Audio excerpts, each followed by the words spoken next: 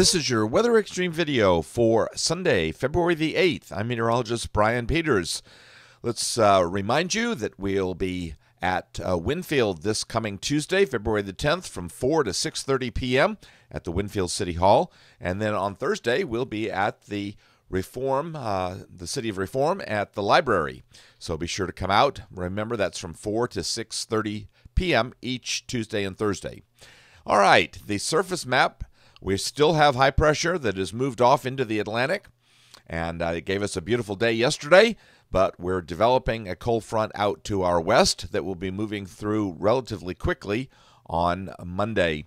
In the upper atmosphere, we have a fast-moving trough in the flow. We had ridging yesterday, but now that ridging is being replaced by a fast-moving trough that's going to help to set up a long-wave trough position over the eastern third of the country. We're starting the day out a bit warmer than we were yesterday.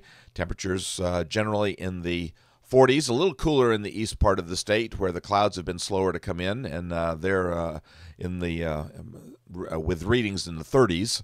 And it looks like this weather system is going to produce a good deal of problems for the northern tier of the United States across the Great Lakes and into New England, with all of those pink and purplish values representing winter storm advisories, watches, and or warnings.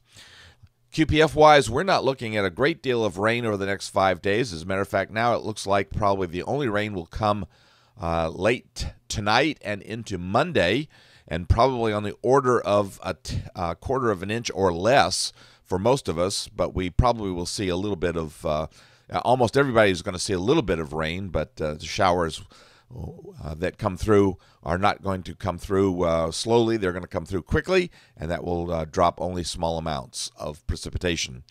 The Storm Prediction Center is not outlooking any severe weather. They have a marginal risk on the west coast for day 1. Day 2, there's no organized severe thunderstorms forecast. And on day 3, there's no thunderstorms forecast. So that's pretty good. All right, let's get to the 06 GFS model run. And there's the upper air pattern for today at midday, at noon. And we see that trough coming through Missouri.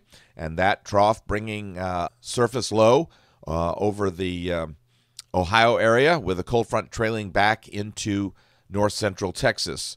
That trough digs in and moves by us by midday on Monday, so that should bring us some rain chances, but I think it's only for the first half of Monday. I think by noontime we should be drying out, but the clouds are likely to stick around as we cool off quite a bit.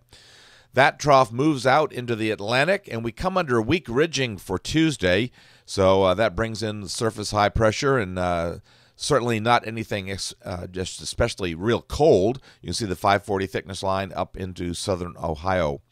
But we do see the pattern changing a little more. We get out to Wednesday at midday, and we see that we have a very strong shortwave trough coming into the north central United States, and that trough is going to dig down into the eastern third of the country. So that's going to bring us another cold front on Thursday. But this one looks like it'll come through our area dry, but notice the 540 thickness line down into the Tennessee River Valley. So it's going to be a cold weekend for us. Friday, we see the upper air pattern showing that we have the long wave trough position generally along and just to the east of the U.S. East Coast. And so that keeps us pretty chilly with a 540 thickness line all the way down into the Birmingham area. We will not see much in the way of a warm-up on Saturday. You can see that long wave trough position is there, and then we're getting additional reinforcements of other short waves moving through the flow. We see the same sort of thing on Sunday. We've got a pretty strong short wave moving across the Atlantic, but we also have little short wave disturbances that are in the flow over the western Great Lakes, so that keeps us in a relatively cold pattern through the weekend.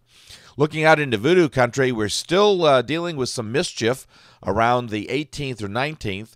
You can see that the GFS is still showing that the long wave trough position is over the eastern third of the country, so that's keeping us in a bit of a cold pattern, and we have a nice strong short wave moving through the Ohio and Tennessee River valleys, and that could spell some winter mischief for someone in the southeastern U.S. Now, whether that's for central Alabama or not, it's too early to tell for sure, but certainly it looks like it could spell some winter mischief for someone in the southeastern U.S.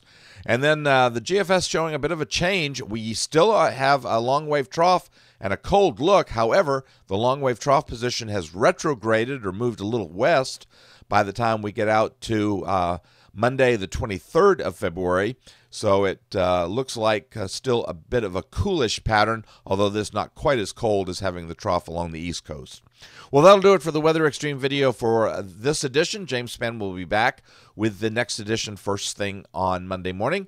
In the meantime, don't forget to check back with the blog for the latest updates on what's going on in Central Alabama's weather.